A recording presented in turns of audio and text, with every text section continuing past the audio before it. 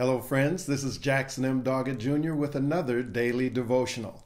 Our text today is Proverbs chapter 6, verses 23 to 25. The New Living Translation of the Bible says, "For their command is a lamp and their instruction a light. Their corrective discipline is the way to life. It will keep you from the immoral woman, from the smooth tongue of a promiscuous woman. Don't lust for her beauty. Don't let her coy glances seduce you." Now, there's more to this particular line of thought, but we're continuing with the idea that you need to listen to your parents because they will keep you in the right path. When they love and care for you, they will keep you in the right path and will keep you from making terrible mistakes. Then this wise man says you shouldn't get with promiscuous people.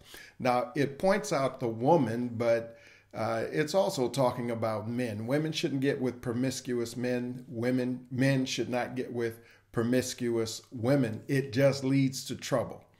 So that's the short thought for today. Take care of your relationships so that you're in a relationship with good people, with people you can trust, and enjoy life together.